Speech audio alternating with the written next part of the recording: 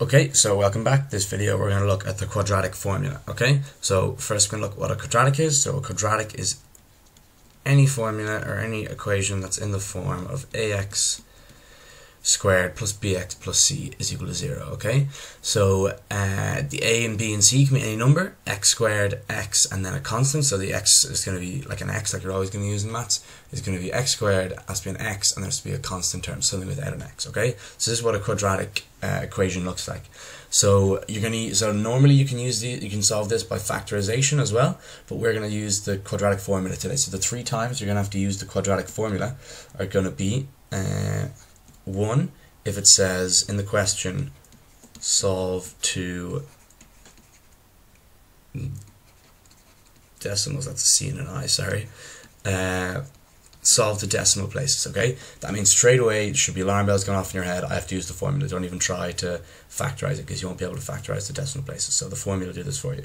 Okay, the second time then is if the question itself looks like 0.3 x squared plus 7.7x minus 3.5 is equal to 0. So whatever you have, as long as there are decimal places in it, it means straight away you won't be able to do it in your head by factorization. So you're going to have to use the formula, and I'll use this pretty color here. 3 if, it's just if you can't do it, so just say can't do it. So if you try to factorize it and then it doesn't work, for some reason it isn't working out for you, either that's because you're going to have to use the formula, or you might just be making a little mistake, you can't see it. But anyway, the formula will do that for you. So we wouldn't recommend doing the formula straight off just because it's a bit slower. So I'll just make a little bit, I'll just say slower. So try and factorize it first, but if that doesn't work, then go straight to the formula. You don't want to waste time trying to factorize it for ages and ages and ages. So if you're finding it, you can't get it, you can always just skip to the formula. Okay, so remember it's always going to be in the form ax squared plus bx plus c is equal to 0, and the formula itself is x is equal to minus b plus or minus the square root of b squared minus 4ac. So I'm just going to get the eraser there, just make a little gap there. Sorry, yes, it's b squared minus 4ac. So sorry, I kind of drew that in the one line. Sorry, yeah, all divided by 2a. Yeah, so make sure that this bit gets divided by 2a as well, not just this bit here. So I'll scroll down and we'll look at an example because that's the best way of looking at it. So our example will be, oh no, I'm actually change color, yellow, no, yellow.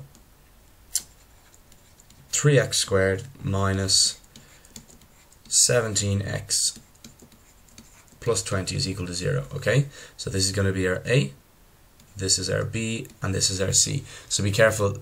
This whole thing is b, and this whole thing is a, and this whole thing. So it's b is equal to minus 17, not just 17. So don't forget about that minus. So we'll write out our formula first. X is equal to minus b plus or minus b squared minus 4ac divided by 2a. Sorry, I'll make sure to keep my handwriting a little bit neater. So this formula is in your tables book. You don't have to learn it off by heart. We'd recommend not learning it off by heart, just in case you make a silly mistake in the exam and it's just pointless to throw away marks for something such as just not checking the formula. It takes 2 seconds. It's actually on the cover of the log tables book. If you look into kind of one of the brown pictures, you see this thing here. So you don't even have to open the book. Just have a look on the outside.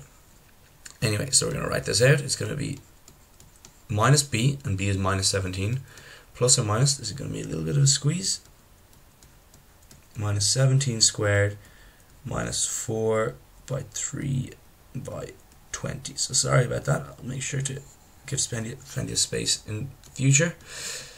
2 by 3. Okay, and we'll scroll down to finish this. So that's going to be equal to plus 17, because minus 17 is going to be plus. So always be careful about that. 17 squared is going to be 289, and obviously I didn't do that in my head. I had that out beforehand.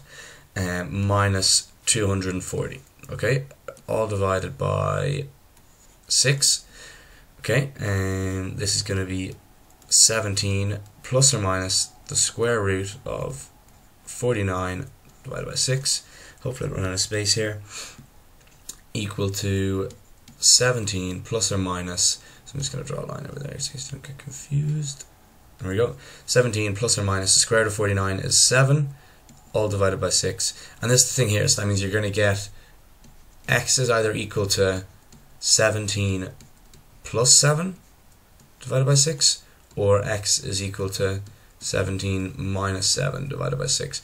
So that's the thing, is you're going to get two different answers with this, okay? That's what the plus or minus means. So they're plus 7 or minus 7. I'm going to change that.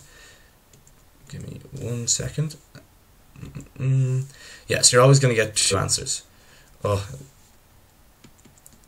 it's just taking a little bit longer than I thought it would. So bear with me.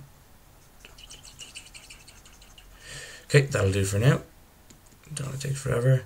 7. Okay, yeah? And again, that's minus 7, sorry. I'll be careful more in future.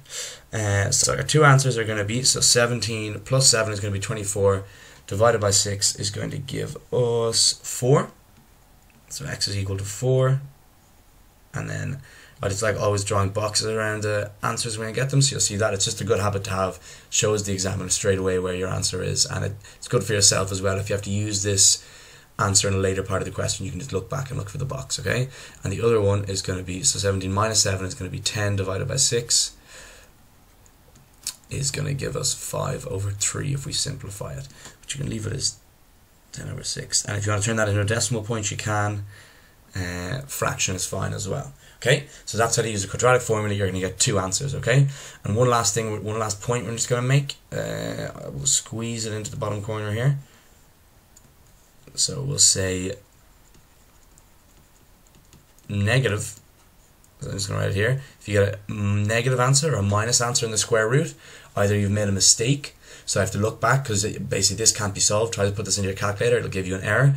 Either you've made a mistake or it's a question about complex numbers, which we'll deal with in a different chapter. Just be careful about that. If it's a question about algebra and you find a negative, there's a good chance you made a mistake, okay?